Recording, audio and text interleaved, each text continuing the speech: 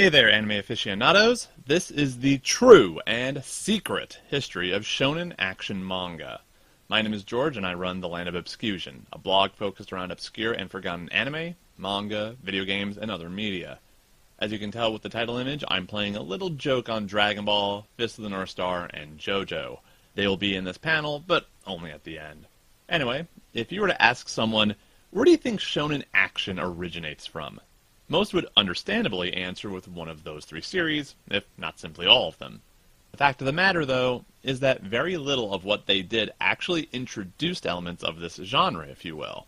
Instead, they mainly refined existing elements into how we generally associate and love Shonen Action manga, which in Japan is called Kakuto manga, or fighting manga. All three of those series debuted in the 80s, too, but there's about a good 30 years of history that led up to this. And this panel is to show how things evolved from the early days into what we have now. That being said, though, we will stop sometime in the 80s, because otherwise this thing will become the panel that never ends, as it will go on, my friends. So we're just going to start at the beginning and simply get it out of the way with Astro Boy by Osamu Tezuka, which ran from 1952 to 1968. Now, of course, there was manga prior to this, but Astro Boy is effectively the first modern example of manga, showing a change from short stories based on iconic novels and other works to longer, recurring series that Japanese people can claim as their own. The basic concept, for those unfamiliar, is that it stars Astro, or Atom in Japan, as the series is known in Japan as Tetsuwan Atom, or the Mighty Atom, a robot boy created by Dr. Tenma because he lost his son Tobio in an accident. Obviously, Dr. Tenma isn't thinking straight because of this tragedy, so he decides to create a robot copy of Tobio. But after a few happy years, Tenma realizes that Tobio doesn't age. Apparently, the genius scientist forgot that he created a robot. So Tenma throws Tobio away, who is then rescued by Dr. Ochanomizu and given the new name of Atom or Astro. And the main concept for the manga is an Astro wanting to become a real boy, in a world where robots are treated like second-class citizens. Tezuka told stories focusing on racism, detailing the social climate of the 50s and 60s, and obviously told grander themes as the manga went on. It also shows early examples of the tropes and traditions we know of, like enemies becoming friends, friends becoming enemies, the power of friendship, etc. But when you read Astro Boy, it doesn't feel like a Shonen Action series. Still, if I don't include Astro Boy, then I'm sure someone will wonder why it was excluded. By the by, we likely will skip over certain manga that you might be thinking of. This is a big subject, and this panel is meant to just be a general overview, so I didn't forget, but rather can't simply list all of them.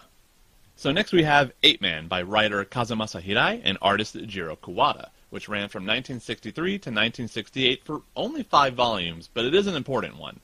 Simply put, 8-Man is RoboCop before RoboCop, as it's the story of how Detective Hachiro Azuma is gunned down in the line of duty, only to be reborn by Professor Tani as a superpowered android, with the 8-Man name coming from the idea that he represents the unofficial 8th Precinct. As for his abilities, 8-Man has super speed, super hearing, and can transform from his human Azuma identity into that of 8-Man. Much like how Superman's identity is hidden behind a pair of glasses, 8-Man's is hidden behind a name that literally has 8 in it. Go figure. In essence, this is RoboCop if he was a literal superhero, and while it's never been confirmed, it is possible that 8-Man was an influence in the creation of RoboCop during the 80s, mainly because we did receive the anime adaptation during the 60s.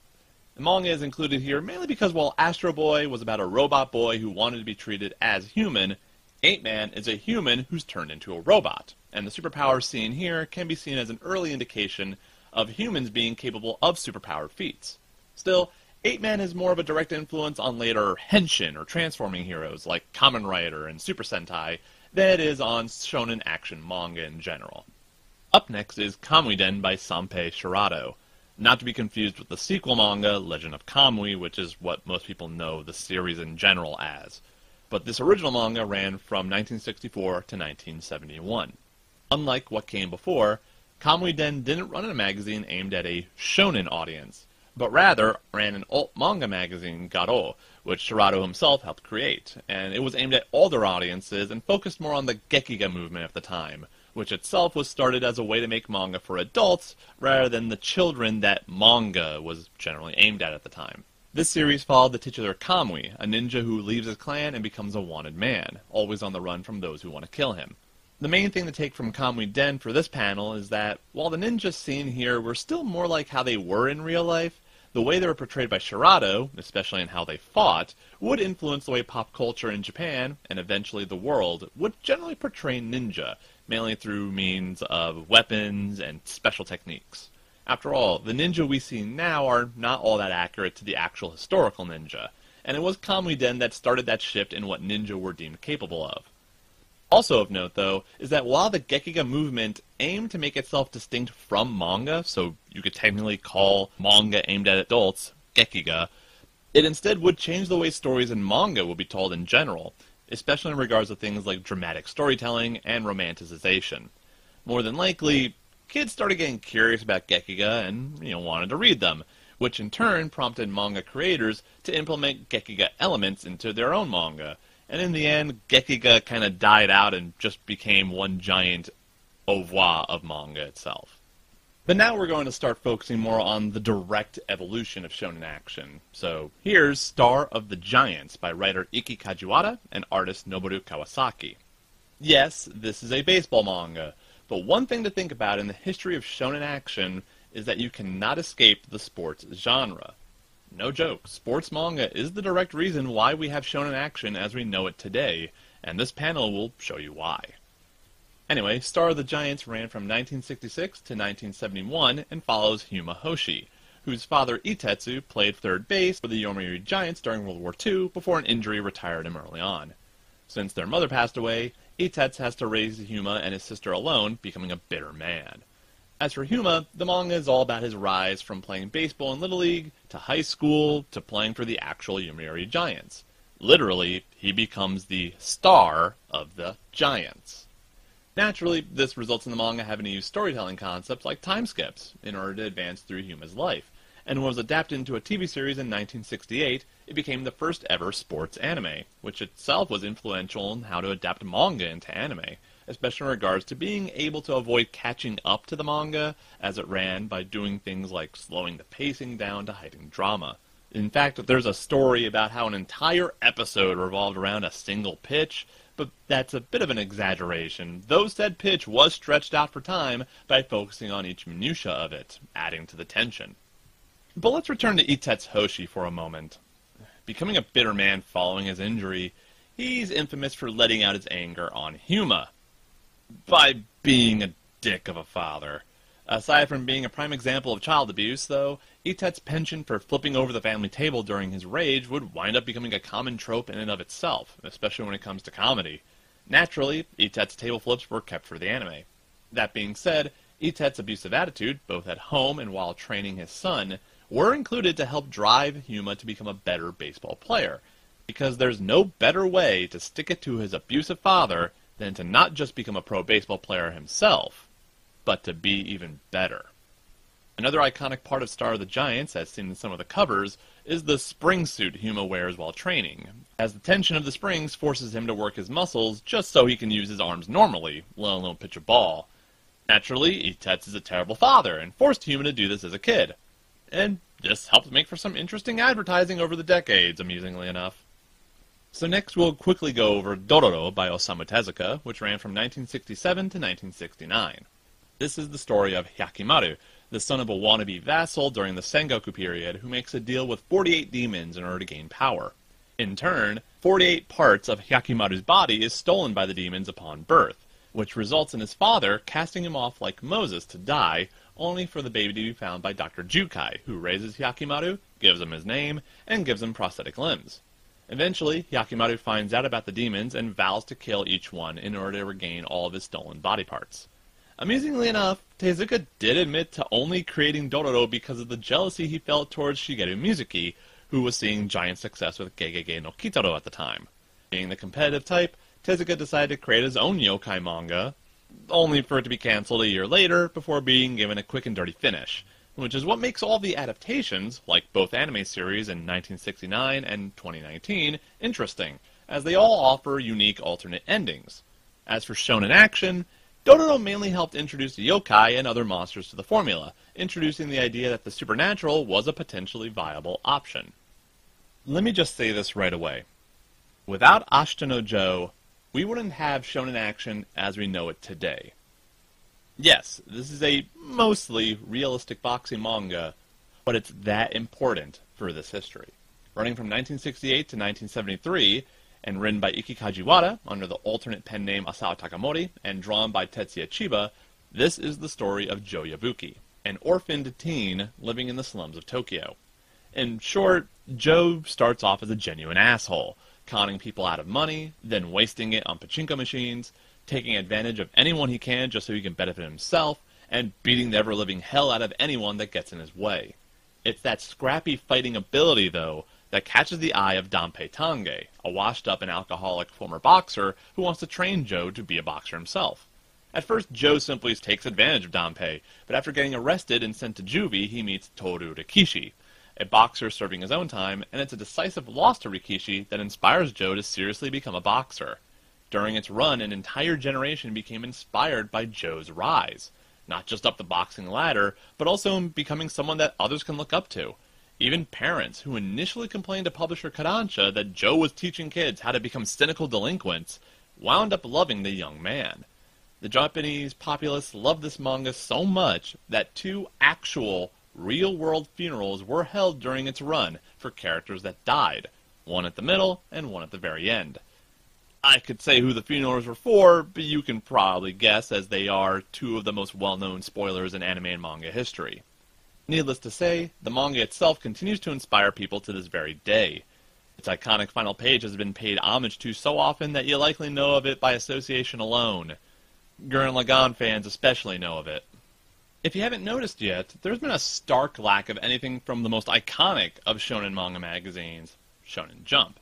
That's because it didn't debut until 1968, but in its first issue, it had a notable precursor to modern Shonen Action, Otoko Ippiki Gaki Daisho by Hiroshi Motomiya. Translating roughly as the ideal boys gang leader, the manga stars Mankichi Tokawa, the roughest, toughest young man in town who's willing to take on anyone who gets in his way, with an early notable moment being when he fights 108 people all by himself, which in turn makes him the leader of a group of delinquents in his town. Eventually, Motomiya moves things over to Tokyo, where Mankichi starts dealing with societal issues of the time, primarily by beating up those who do the people wrong. While Gaki Daisho itself doesn't feature much new in terms of shonen action, it would wind up becoming a major influence on later manga creators, most notably Masami Kuramada and Tetsuya Ohara, who both made their own homages to Motomiya's debut work. However, one thing Gaki Daisho did do that was worth mentioning is that it found itself a notable female fanbase, as Motomiya's art style did have a sort of attractiveness that young women found appealing. There's a story of female fans fighting out where Motomiya's studio was at the time, which resulted in them barricading themselves in front of the door, hoping for a chance to get an autograph. Also of note in regards to Gaki Daisho is that it's also a perfect example of how success can be both the greatest thing to happen to a creator, as well as the most stifling. In 1971, after 87 chapters, Motomiya actually wanted to end the series by having Mankichi die heroically in a massive battle at the base of Mount Fuji, having been stabbed by a bamboo spear, the chapter itself making it look like Mankichi had truly died. However, Jump's editor-in-chief Shigeo Nishimura would later admit in his memoirs that he literally used correction fluid to remove the end kanji Motomiya had placed on the final page, as well as removing the site of the spear actually stabbing Mankichi. While Motomiya didn't plan on continuing the story, Gaki Daisho had become way too popular for it to just end right then and there, not to mention ending it with the beloved main character being killed off suddenly. So Motomiya had to make the next chapter explain how everyone managed to get Mankichi to the hospital in time to save his life. And after a 4-issue hiatus, Motomiya returned to Gaki Daisho with a brand new story arc.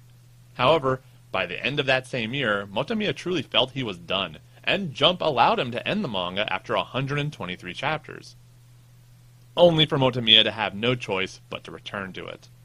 You see, Motomiya's next series, 1972's Musashi, bombed hard and only lasted 25 chapters before getting cancelled. Left with no other option, Motomiya brought back Gaki Daisho 2 issues after Musashi's cancellation, though it's not like it ever truly left, as 3 side story one-shots were also serialized alongside Musashi. After less than a whole year, though, Morimiya ended Gaki Daisho for a third time in early 1973 after 155 chapters and 20 volumes, and this time it stuck. A decade later, Morimiya would make a 2-chapter story, but that was just to celebrate Jump's 15th anniversary.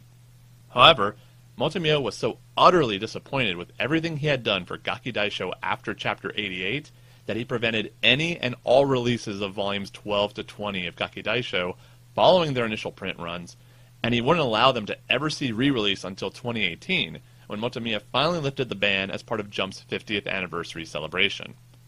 Since Gaki Daisho, Shonen Action manga would often wind up being some of the most popular series in various magazines, often running the longest, and some can argue for too long in certain cases.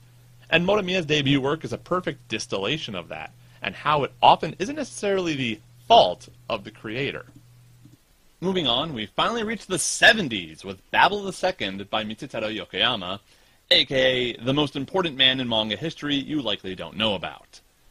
Yokoyama effectively created the mecha genre with Tetsujin 28 during the 50s, and then later innovated the magical girl genre with Sai the Witch in the 60s. And with Babel II, he helped popularize giving humans literal superpowers. Running from 1971 to 1973, the story stars Koichi, whose last name differs in pretty much every single manga and anime version of the story. But in general, Koichi is a normal schoolboy who discovers that he's actually the descendant of Babel, an ESP-powered hero from the ancient past who protected the world. In fact, according to this series, the Tower of Babel itself was actually named after him. Koichi then has to fight off the attempts of the evil Yomi, another descendant of Babel who wishes to rule the world. And to assist him, Koichi has 3 allies he can call upon. There's Rotom, the shape-shifting panther, Ropros, the supersonic pterodactyl, and Poseidon, the giant robot. While not the first ESP-powered hero in an action manga, as Dororo's Hyakimaru predates him, Koichi is probably the first example of your standard, everyday person discovering powers beyond his belief and having to use them to save the day. Still, in the end, Koichi remains a schoolboy, so Yokoyama always has Koichi adorned in his standard Gyakudan while fighting evil, and no matter how damaged it gets, it'll always get fixed. Sounds kind of familiar if you're a fan of Fist of the North Star. This was likely done so as to maintain a feeling of familiarity with young readers, who also had to wear Gyakudan when they went to school. And it became so iconic that later manga creators would do the same thing with some of their characters, with probably the most well-known example being Jotaro Kujo in JoJo's Bizarre Adventure, Stardust Crusaders. In fact, Hirohiko Araki admitted that Jotaro's entire design was nothing more than him paying homage to Babel II. Hence why Jotaro wears probably the worst outfit you can think of when in the middle of the Egyptian desert. So, after all of this, we finally reach the point where the true blueprint for modern shonen action finally starts getting drafted directly. And I mean over-the-top elements, hot-blooded screaming, etc. And it's with a baseball manga that you did never believe was real. Running in Shonen Jump from 1972 to 1976, Team Astro by writer Shiro Tosaki and artist Norihiro Nakajima tells the story of the Astro Supermen, 9 young men discovered by Jay Shiro, a Filipino man who once met Eiji Sawamura as a child during World War II. Sawamura is generally considered the Japanese equivalent to Cy Young, having legendarily struck out all of America's legends time during an exhibition match, and was even offered an MLB contract, and was actually stationed in the Philippines during the war. Where things get loopy is where Shiro states that Sawamura told of a premonition he had about 9 men being born at 9:09.09 on September 9th, 1954, aka Showa 29, all of which bearing a baseball-shaped birthmark. When these 9 men unite, they'll become the greatest baseball team ever, capable of not just beating the Yomiuri Giants, but also the best America has to offer. When Shiro starts gathering these men together, Japanese baseball refuses to acknowledge their existence and tries taking them out early. Oh, and one of the Astro Supermen actually wants to kill his spiritual brothers, creating a group of his own, Team Victory, and challenging our heroes to a literal baseball deathmatch. Yes, I did say kill. You know, this is your standard baseball manga of the time, one where a player will have to catch a ball speeding at them by tanking it with his chest. And training your body for a game requires having your fellow player repeatedly smash a giant tree trunk into your back. Also, Players will swing a bat with such force that the only possible way to describe it is by naming it after something like the Andromeda Galaxy. And in order to keep your opposition from getting runs, you need to literally beat the ever-living hell out of them, even if it's your blood sibling that's in your way. Show no mercy. If it isn't obvious yet, Team Astro is, quite frankly, absolutely insane. And I hope you can start seeing how something that's ostensibly a baseball manga laid the general groundwork for Shonen Action. It didn't erect anything, but it did pour the foundation. But we can't leave Team Astro without bringing up the peak of its insanity. There's a scene where main character Kyuichi Uno has to figure out how he can pitch a curveball unlike any other, one that no one in Team Victory will be able to hit once the deathmatch begins. Since a curveball is a type of spiral, Kyuichi starts eyeing a nearby rotary drill press. This is the 70s. You know what that means!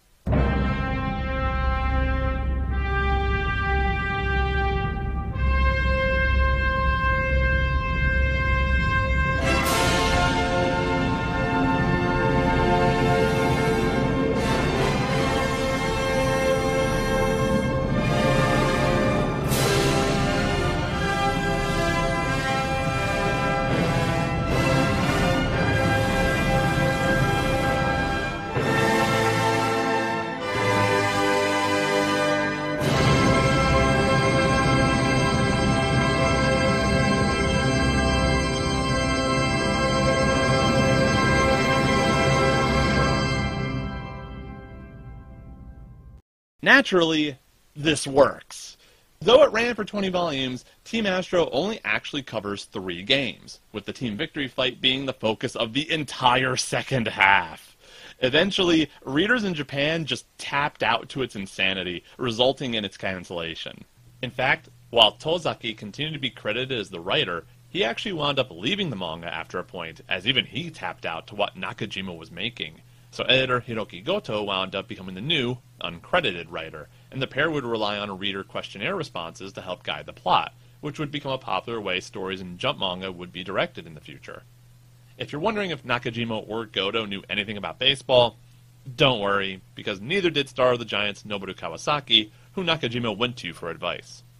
Speaking of Nakajima, he might just be the purest distillation of that hot-blooded style that Shonen Action would become so recognized for, as working on Team Astro was immensely stressful and deadline-focused.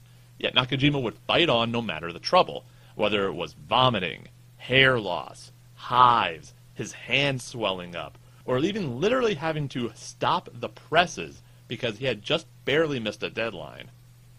Understandably, he had to sign an affidavit promising to never do that last one again. In that regard, it is fitting that the final match ends with the antagonist crying literal tears of blood, because Nakajima would expect nothing less from his characters if he was going through his own battles telling their story. That, I feel, is the truest way to describe what Team Astro brought to the table for Shonen Action. Characters and creators that go beyond their limits, performing what should be impossible feats, pushing their bodies further than anyone can possibly imagine, just so they can achieve their goals. But, yes, Team Astro is absolutely, positively, madcap insane. Still, its influence is undeniable. Even legendary anime director Hideaki Anno is a giant fan of it.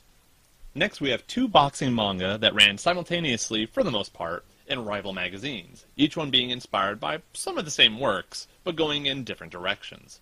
First is Ganbare Genki by Yu Koyama, which ran from 1976 to 1981 in Shonen Sunday magazine, and tells the life story of Genki Horiguchi, the son of a talented boxer who returns to the ring only to eventually die during a fight. Genki, in turn, decides to become a boxer to honor his father, with the manga combining elements of Star of the Giants and Ashita no Joe, namely the rise of the main character from young boy to professional adult, and coming from a more downtrodden upbringing, especially after the loss of his father. Ganbare Genki is really more important in the history of sports manga, as it was a direct influence on later works like Touch and Major. But its relevance in our context is in how it shows the difference in how Shonen Sunday was evolving compared to what Shonen Jump did with its own new boxing manga. And from here on out, we'll be focusing solely on Jump, as Action is where it mainly innovated at, whereas a magazine like Sunday focused more on character drama, becoming the heart of shonen manga, if you will. Which brings us to Ring ni Kakero by Masami Kurumada. Running from 1977 to 1981, it tells the rise of Ryuji Takane, the son of a professional boxer who died before he could become world champion. Ryuji's big sister Kiku decides to start training Ryuji, who has no interest, but after their mother marries an abusive drunkard of a louse, Kiku decides to run off to Tokyo with Ryuji so as to train her brother into a pro who can give their mother a better life. Eventually, Ryuji becomes interested in boxing after meeting Jun Kenzaki, a young and cocky prodigy who becomes Ryuji's best friend/rival.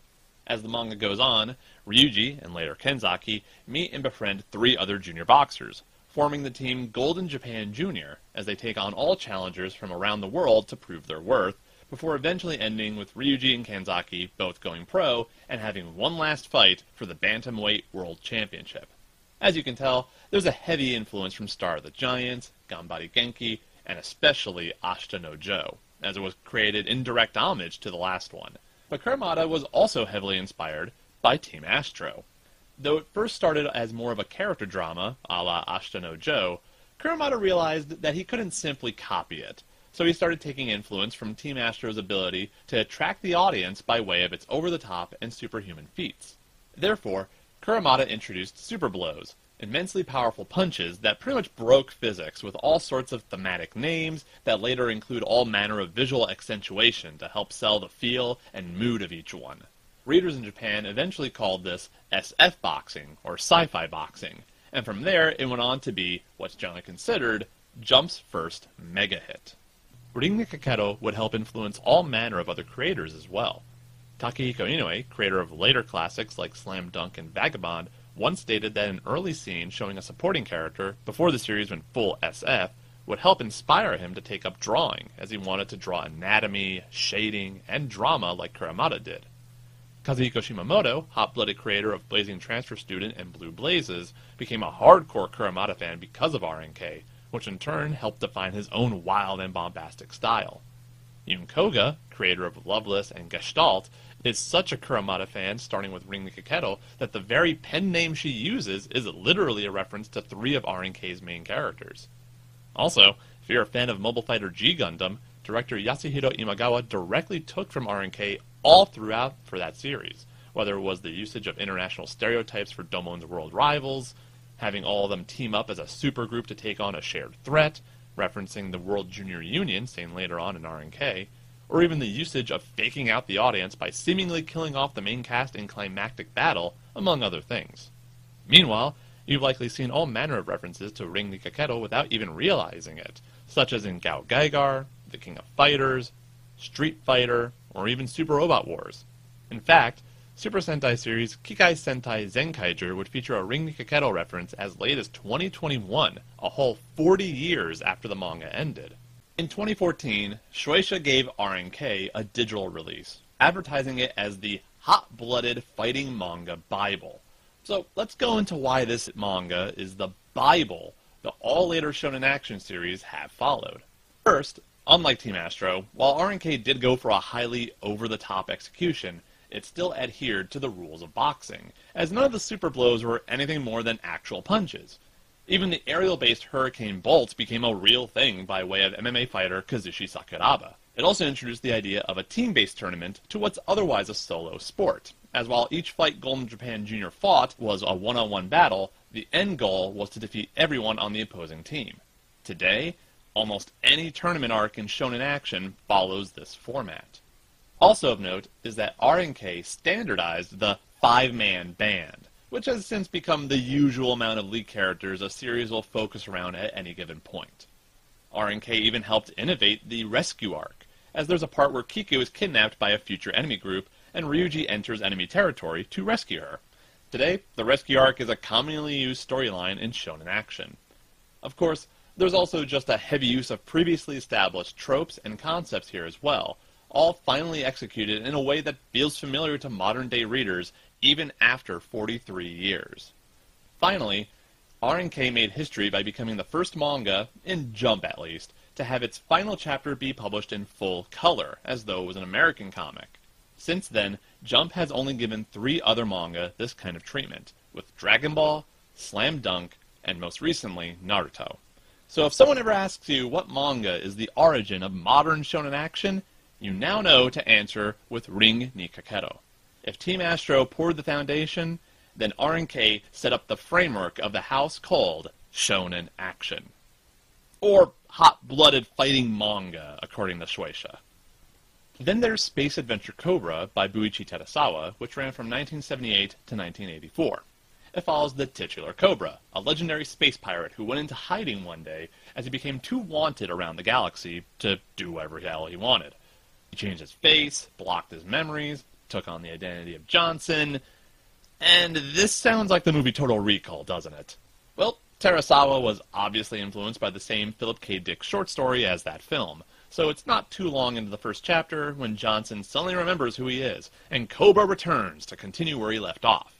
In terms of relevance here, Cobra helped bring a pulp influence to shonen action, one where sexuality was a stronger element than before, as pretty much every woman is drawn to be beautiful, while the sci-fi aesthetic helped bring about the idea that shonen action didn't have to solely take place on Earth. Now, any world the manga creator could conceive of was free to use.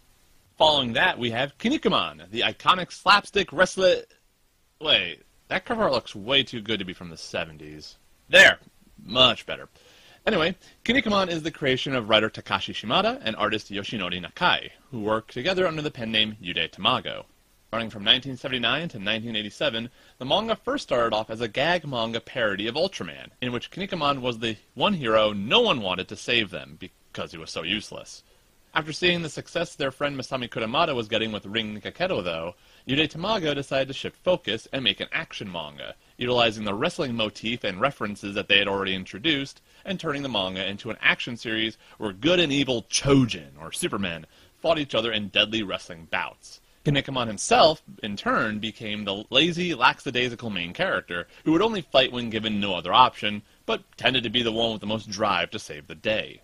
While slapstick was still a common element to the manga throughout its run, it was also known for its ability to switch over to violent and bloody action once a fight started in the ring. Never be surprised to see someone literally be torn apart during a fight in Kinnikuman. Being a popular wrestling manga, it's no surprise that Kinnikuman not only utilized actual holds and moves during fights, but it also helped inspire actual moves that have been delivered in the ring itself. The most notable of these is the Muscle Buster, or in Japan, the Kinniku Buster, a move that professional wrestler Samoa Joe has helped make famous outside of Japan. And though he used it like a backdrop, so as to not actually kill his opponent, it still resulted in at least one injury so impactful that the wrestler who took it, Tyson Kidd, had to retire in 2015. However, probably the biggest impact Kinnikuman left on shonen action was the idea that the hero who would constantly save the day would normally be one who doesn't really look to care much about being a hero, instead simply preferring to be lazy or do whatever pleased themselves. Oh, and is almost always hungry. Yes, before Goku or Luffy, there was Suguru Kinniku himself, the OG black hole of a stomach. Yude Tamago also helped introduce a new form of fan interaction, as they allowed readers to submit their own creations for Chojin, while Yude Tamago taking their favorites and implementing them in some fashion in the actual manga. While ending back in 1987, Yude Tamago did eventually return to this original series in 2010, and to this day the duo are still telling new stories with this original cast, almost doubling what the original length was. We now enter the 80s, the final decade of this panel, and we're going to start with Captain Tsubasa by Yoichi Takahashi, an iconic soccer manga that ran from 1981 to 1988. It details the life of Tsubasa Ozora, who has loved soccer ever since he was a baby, when a soccer ball literally saved him from being accidentally run over during a freak accident. So the manga itself tells the rise of Tsubasa as a soccer player, showing him play during elementary, middle, and high school, meeting new friends and rivals on the pitch all throughout. After ending the manga, Takahashi would try doing other series, but eventually returned to Captain Tsubasa in the 90s, and really hasn't looked back since, showing Tsubasa's time as a professional soccer player who has played for real-life teams, and he's even attempted to get into the World Cup and Olympics. He even got married at some point, showing that he can love someone more than soccer. With soccer being known as the world's game, it's no surprise that it saw release all around the world, inspiring kids everywhere to take up soccer, and there are numerous FIFA players the world over who have admitted that Captain Tsubasa was what made them want to play soccer professionally. Except in north of Mexico, where soccer isn't all that popular. I mean, Did you even know that the most recent anime adaptation by David Production actually aired on TV in North America with an English dub over on Primo TV? What do you mean you don't know what the hell Primo TV is? It's where Captain Tsubasa aired in English! Anyway, Yoichi Takahashi followed the lead of Ring Nikakero and Kinnikuman with Captain Tsubasa, delivering more of an over-the-top style of soccer, one with all sorts of named special move kicks, and often making the pitch seem like it's miles long for dramatic effect. Takahashi even threw in a direct reference to both Team Astro and Ring Nikakero with the move Skylab Hurricane. So, the next time someone tries to argue that a sports series that goes over the top is ridiculous and can't be taken seriously, just remind them that one of the most inspirational manga around the world of all time is also one of those series that apparently can't be taken seriously because it's over the top. Okay, we're nearing the home stretch, but first we return to Masami Kurumada with Fumata Kojiro. Running throughout all of 1982 and 1983, Kurumada's follow-up to Ring Nikakero shows the trials and tribulations of Kojiro, a young ninja of the Fuma clan, and the battles he and his brethren fight. What Fumata Kojiro brings to the table is that each of the three story arcs told in this series offers something notably different from each other.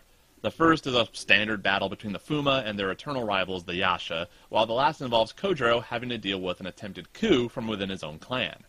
Main attraction, though, is in the second arc, the Sacred Sword War, in which the manga essentially stops being a ninja manga completely, instead moving focus to a battle between the forces of Cosmo and Chaos, as preordained 4,000 years ago. Where all of the previous manga we covered dealt with rather general concepts like fighting against rivals, being the best, or simply saving the day, the Sacred Sword War deals with things like the concept of destiny itself, and if mere humans can fight against the literal wills of the gods themselves, introducing some heavy existential concepts to Shonen Action, something that would occasionally be used by other manga afterwards to help keep things fresh. Also, alongside the usual ninjutsu seen by the ninja in other arcs, the sacred swords themselves help introduce the idea of fantastical powers and abilities that aren't mere ESP, though their arc characters are also psychics, because why not, expanding the concept of supernatural powers to a whole new level for Shonen Action. While not a major part of this history, Fumata Kojiro does show an early sign in expanding the breadth of the genre beyond its usual standards. So it's about time we finally got to the obvious stuff, right? Well, up next is Fist of the North Star by writer Buronson and artist Tetsuo Hara, which ran from 1983 to 1988.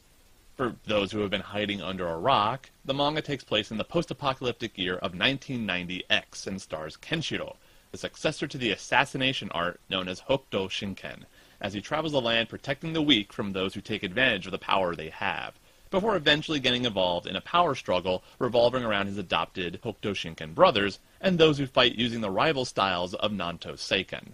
A mix of Mad Max and Bruce Lee movies, Fist became an instant hit and started what is now known as the Golden Age of Shonen Jump, which would last for the next 13 years.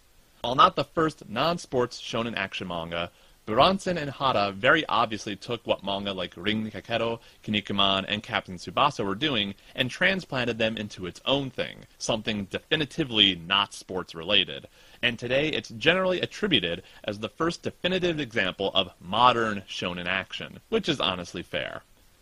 While some tend to deride the series as being nothing more than muscle-headed action with no substance, Fist actually has a very sensitive and emotional core to it, and as the series goes on, that becomes more and more obvious. Specifically, it's truly telling that the ultimate technique in Fist of the North Star is Muso Tensei, a state of nothingness where nothing can affect you, effectively making you invincible. But it can only be achieved by someone who knows true sorrow, making it nigh impossible for anyone to actually use it.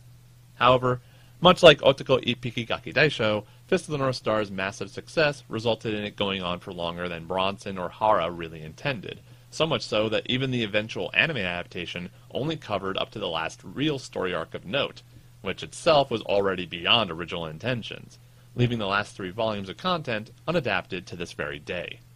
Interestingly enough, Motomiya, Kurumada, and Hara would all go on to have roughly 18-year runs with Shonen Jump, and each of them would be immensely influential in how Shonen Action would be defined for future generations to build off of. Funny how things work out, right? In the end, Fist of the North Star remains an epic-making series in the history of Shonen Action, with countless creators admitting to have been inspired by the tale of the savior at the century's end. I mean, They even gave major antagonist Rao a real-life funeral in 2007, though in this case it was just for marketing purposes. Still, that's impressive. And, just to be pedantic, I should point out that Fist's iconic Hokuto 100 Crack Fist is not the first example of a special attack that sees someone executing multiple punches in rapid succession. In fact, Ring Nikaketo did the super blow Ashura Mugensho first. And while that move is technically an illusion with only a single punch actually being thrown, the similarity in execution to Kenshiro's iconic attack is something to consider. And so, after covering 16 different manga series, we finally reach the real origin of everything Shonen Action. Akira Toriyama's follow-up to Dr. Slump. Yeah, I really don't need to say anything about Dragon Ball because everyone knows what this series is, even if you've never watched it or read it. Though there are some interesting things to talk about for a little bit. First and foremost, Toriyama is the pure definition of someone being forced into doing action manga, as he originally debuted it as more of a Jackie Chan-esque comedic series, but eventually had to focus more on serious action so as to keep the reader's interest. To be honest, if it was all up to Toriyama, he'd just continue making poop jokes with Arale-chan. That being said, it's not as though Toriyama didn't enjoy more action-focused manga, because he certainly did, and it showed. In fact, Toriyama even sent a letter to Masami Kurumada around the time Ring Nikaketo ended, admitting how much he enjoyed Kurumada's series and how it inspired him to continue his dream of making manga.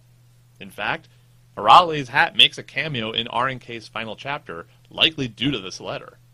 While still focused around making jokes and having a more loose and fun time early on, there's no doubt that Dragon Ball's early days still had a core attention to delivering well-done action. If Fist of the North Star took after the more dramatic and serious storytelling of titles like Ring Nikaketo, Ashita no Joe, and the like, Dragon Ball's earlier portion definitely took after Kinnikuman, mixing together hard-hitting fights with characters that are meant to make you smile and laugh all the while. For example, Kame Sennin, Master Roshi, is no doubt Toriyama's equivalent to Danpei Tange, only with Danpei's penchant for liquor exchanged for an obsession with women's panties, and naturally that results in a change from character drama to one of perverse comedy. As for what else to consider, well, we need to move on to the penultimate manga for this panel first. Following the end of Fumo no Kojiro, which did come to an abrupt end because of his father's passing, Kurumada decided to then debut Otokozaka, an homage to Otoko Ippikigaki Daisho that Kurumada had planned to be his magnum opus. Unfortunately, this resulted in a manga that adhered to the previous era of Shonen Action, rather than continue the style that Kurumada himself helped innovate. Essentially, Kurumada outdated his magnum opus before it even debuted by following an oldest school ethos, so it was quickly cancelled. Don't worry though, he revived it a few years back and is still doing new chapters to this very day. So, after being told that he couldn't make the manga that he wanted to make, he decided to simply make the manga that he knew the mainstream would read, which became Saint Seiya. For those unfamiliar, the manga ran from 1986 to 1990 and focuses on the battles fought by the Saints, the personal guardians of the Greek goddess Athena herself. Depending on where you live, Saint Seiya is arguably just as popular and influential as Dragon Ball. Except for north of Mexico once again, which didn't get the series until 2003, and by that point it was highly outdated. As mentioned, Seiya was conceived specifically to appeal to what readers enjoyed, which Kurumada definitely had good knowledge of by this point. That's why the manga starts with a tournament arc, as that's a popular storytelling concept, and why the series would eventually move on to a repeated use of the rescue arc, as Athena would often wind up being put in mortal danger. However, Kurumada did still have to adjust based on what the readers liked most, with a great example being how he initially introduced Unicorn Jabu as a rival character for Seiya himself, even basing Jabu's design off of R&K's Jun Kanzaki, only for Jabu to quickly become an ancillary character once Kurumada found out that readers preferred other characters more. Still, it was this adherence to appealing to what's popular, combined with an instantly toyetic concept, that resulted in Saint Seiya being adapted into an anime and toy line absurdly fast, with the first episode debuting the same year the manga started, just before it turned even a year old. The most interesting thing about Saint Seiya is that Kurumada essentially reintroduced his style to a new generation of readers, who likely only had heard of Ring Nikaketo, but never actually read it. Therefore, he was able to reuse concepts, names, terminology, character designs, and even plot styles in new ways, effectively taking Osamu Tezuka's star system and applying it to more than just characters. This way, you can have something like Capricorn Shura, who wields the sacred sword Excalibur, which seems similar to Shura from Fumino Kojiro, who also wields a sacred sword, but otherwise is a completely different character. Meanwhile, Leo Aiolia's iconic attack Lightning Plasma is completely different from Rin Kaketo's Venus, who has a super blow named Lightning Plasma. Hell, Kuramada even reworked a Fumino Kojiro cover for a Saint Seiya cover. Finally, Seiya is known for being the shonen manga that truly found itself a notable female audience, with the yaoi fan scene becoming more notable than ever because of all the Seiya, and Captain Tsubasa, doujin that came about. In fact, Clamp got their start doing Seiya yaoi doujin. But, to quote AC/DC, after all, Dragon Ball is most known for its Z portion, which moved the series into the energy-blasting, fast-punching, Super Saiyaning action that it's beloved for today. However, that part of the story didn't start until October 1988, with the debut of Raditz, which came after Saint Seiya's debut, by about a good 2 years. Likewise, Goku didn't turn Super Saiyan for the first time until March 1991, after Saint Seiya had ended. Could it be that Toriyama was encouraged by his editor to follow what Kuramada was doing with Saint Seiya? Look, all I'm really asking is, what came first? Super Saiyan or the power of gold? Also, while I'm picking on Dragon Ball, Frieza's Scouters are obviously just Toriyama making a reference to Blue Comet SPT Lasner, which debuted on Japanese television back in 1985. Finally, and I mean it this time, we end this history with JoJo's Bizarre Adventure by Hirohiko Araki, which debuted back in 1987 and technically is still running to this day, even though it was kind of ended back in 1999, only to then soft reboot back up in 2000, and then continue via alternate timeline stories after that, and why am I going cross-eyed? It's kind of difficult to easily explain JoJo's plot, because it's a multi-generational story about various members of the Joestar lineage over the courses of different periods of time, split up across multiple parts, of which there are currently 8. This allows Araki to make each part a completely different style of story, whether it's Victorian action horror, Indiana Jones-style adventure, episodic road trip, semi-slice of life, mafia battles, etc.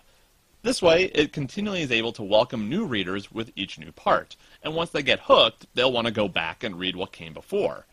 It's all rather ingenious, honestly. As for action, Araki already had an advantage in that regard, and that was in his penchant for going wild and crazy. Before JoJo, Araki had made Bao the Visitor, which showcased all manner of wild violence and superpowers through its lead character, who could transform into a superhuman monster.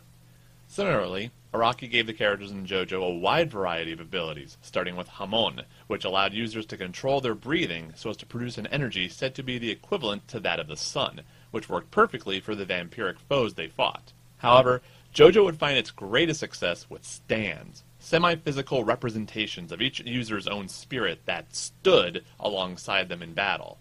Through stands, Araki could give anybody literally any superpower he could think of, whether it was control over fire, the ability to look into the future, entering pocket dimensions by way of all manner of options, the ability to control time itself, also in various ways, remote-controlled bombs, the ability to heal any wound, or even stealing other people's stands and storing them as CDs. And these are probably the easiest ones to describe. Combined with Araki naming stands after various musical acts, albums, or songs, after initially doing that for the characters themselves, stands would become just as iconic as the characters themselves in JoJo, and have since been very blatantly imitated with love towards what Araki did, with the two most well-known examples being the Spirits in Shaman King and Persona's titular spiritual companions. So what have we learned after all of this? Namely, that Shonen Action has an extremely long history to it, and that it didn't simply come into being in the early to mid-'80s. It naturally has elements that reach all the way back to Osamu Tezuka, but the true origins of it really come from iconic sports manga. Which makes sense. Like in any sport, there's a drive to come out on top and face off against insurmountable odds, and often that requires one to dig deep and find an inner strength they might not have known they had all along. While series like Dororo and Babel II showed early signs that stories could enter more supernatural territory if needed, it's truly manga like Star of the Giants and Ashita no Joe that showcase the early signs of what one can say defines shonen action manga, though they were definitely focused more on character drama brought about by the sports they featured, which Ganbare Genki took to heart. Meanwhile, Team Astro and Ring Nikakedo both moved things over to a more fantastical direction, but it shows that Norihiro Nakajima and Masami Kuramada each looked back to what Noboru Kawasaki and Tetsuya Chiba did, respectively, in order to figure out what to do next. Likewise, Kuramada looked at what Team Astro did, but toned the insanity down to a level in which the character drama could work in tandem with the spectacle, rather than feel like the drama was driven by it. Kinnikuman and Captain Tsubasa followed Ring Nikakedo's lead and helped refine that style even more, while Kinnikuman also brought in a strong level of comedy to help balance things out. Meanwhile, Cobra and Fuma no Kojiro simply dropped the sports pretense altogether, taking what had come before and implementing it with other influences, whether it was futuristic pulp novels for the former, or the tales of ninja from Sanpei Shirato, plus a whole lot of existentialism for the latter. Finally, Fist of the North Star, Dragon Ball, Saint Seiya, and JoJo's Bizarre Adventure would take everything that had been done up to that point and bring it to an even larger audience, both domestically and abroad, greatly expanding the reach and influence of shonen action in a way that almost none of the prior manga could have been capable of at the time. After this, you know the rest. To continue would be pointless, as it'd become the panel that never ends, as it will go on, my friends. There are merits for later series, like Yu Yu Hakusho reinforcing shonen action standards before challenging them to make you think, or Ushio and Tora simplifying things back to focusing on just a pair, or Grappler Baki pushing the boundaries of what one could get away with when it comes to visceral action, or Beat X essentially being Masami Kuramada deconstructing everything he had established in the 20 years since Ring Nikakedo. Regardless, now you know the general truth behind where so much of what you love about shonen action manga actually came from. Now the next time someone tries to say that Dragon Ball established everything, you too can school them well.